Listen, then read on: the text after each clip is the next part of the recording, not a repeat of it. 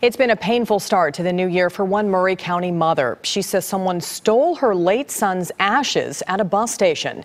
NewsChannel 5's Matthew Torres tells us she's not angry. She just wants them back. He was life-flighted to Vanderbilt, and his heart stopped at 7:33 p.m. in the helicopter. It's been more than 2 years since Ryan Johnson died from a motorcycle crash in Spring Hill.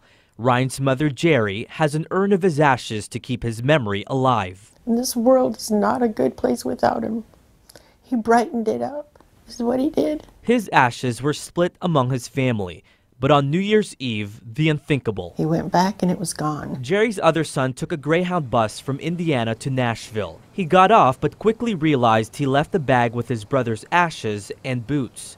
He checked back, but it was nowhere to be found. I feel like somebody took that bag because they saw the boots. They saw they were good boots, and I think they took it. It's been devastating for Jerry, who doesn't want her face shown.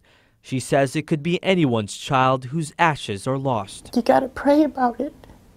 I don't want to be mad, and I don't want to be bitter, but you just have to pray about it. It's been equally difficult for the brother, who feels guilty.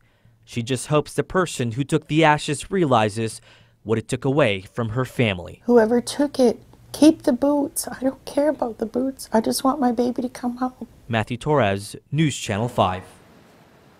Jerry pleads for someone to drop off the ashes at the bus station. An official with Greyhound was not able to comment.